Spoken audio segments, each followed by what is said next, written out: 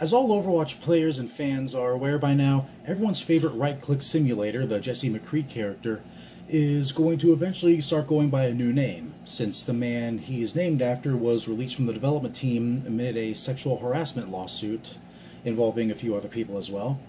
And the reaction is highly mixed and divisive. Some say it was the right move, others are just really offended that Blizzard would rename a beloved character even if they were named after a shitty person, especially if it was for that reason. Unfortunately, sexual harassment is not taken too terribly seriously by an alarming number of people, but I digress.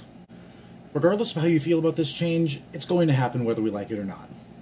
And in addition, Blizzard is going to release some new related game content as well, which is always welcome if you ask me. New game modes certainly do help keep things fresh now, don't they?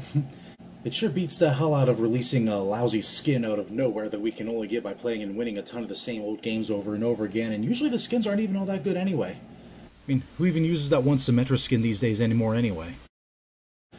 Now, at present, it's not known what the new name is going to be, though there is some speculation among the portions of the fan base that aren't total crybabies. Apparently it's been hinted at some point that Jesse McCree is not really his name to begin with. There's a pre-game interaction between him and Sombra in which she suggests that, yeah, it's not his real name. My name's not Joel. Best remember that. Now, this could be a name that he just picked out at random on the spot, or maybe it could have just been kind of a slip of the tongue. Kind of similar to how in Red Dead Redemption 2, John Marston starts calling himself Jim Milton to avoid any bad association that some people may have had with John Marston in the past. I mean, McCree is kind of an outlaw anyway, so it's certainly feasible.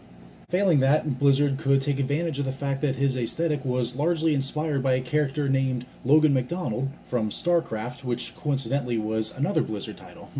So there's certainly some Blizzard-verse continuity there for longtime fans of the company who may welcome hearing that name again.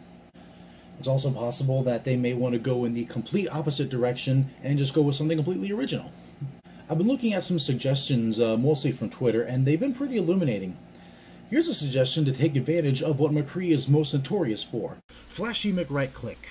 Here's another one that plays on the old phrase less is more and just kinda is straight up and to the point: Shooty McShootface. Now, me personally, I say change his name to Fan Hammer. See, it's a mashup of his Fan the Hammer ability, which is every Overwatch player's favorite, and is a reference to 90s professional wrestler Van Hammer. The resemblance is uncanny. I mean, considering how huge wrestling has been becoming in recent years, I mean, it's never been this popular in a very long time. I feel like it only kind of makes sense to, appeal to some of that audience and maybe draw some of them in as well. I see this as an absolute win. It can't possibly fail. Overwatch fans are absolutely going to love it. And I really don't see how anybody else can dispute this. No, I don't accept any alternatives or feedback. Your move, Blizzard. You're welcome.